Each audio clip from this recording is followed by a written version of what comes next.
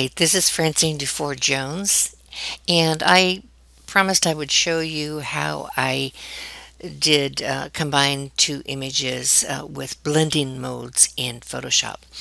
I don't have Photoshop Elements, but I understand Photoshop Elements has the same thing. So I've opened this picture that I'm not crazy about, so I thought I would combine it with another one that I liked. So I'm going to open up the other picture. Now to see both of the pictures, I'm going to go to Window, Arrange, and tile two up vertically so I can see them both at the same time. Now I'm going to put this image on top of this image. So to do that, I select this image, I go to Layers, and I just drag it on top of the one I want it to be on. I'm going to close that just so I don't get confused. Now I'm going to make this a little bit smaller, so I go Edit, Free Transform.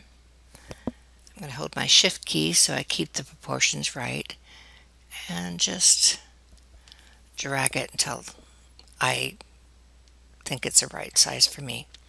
So I think that looks pretty good. Hit Enter.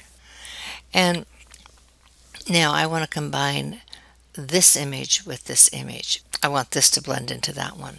So what I do is I go to the layers, and this little button right here, these are called blending modes. And by selecting different modes, you can totally change the look of the image. So here's an example of multiply. Ooh, it kind of disappears. Color burn. Screen. And I believe what I did on the one I showed you was pin light. So this is pin light. So what it does is I'm seeing not this image anymore, but what's behind it. And that's the look I'm going for. Then I add my signature. I could just draw it or put it on, and it's as simple as that. So basically you're combining two images, and it's all about the blending modes, which is right here. So you can play with these and get a lot of different looks. But that's how I did. Well, first let's save that.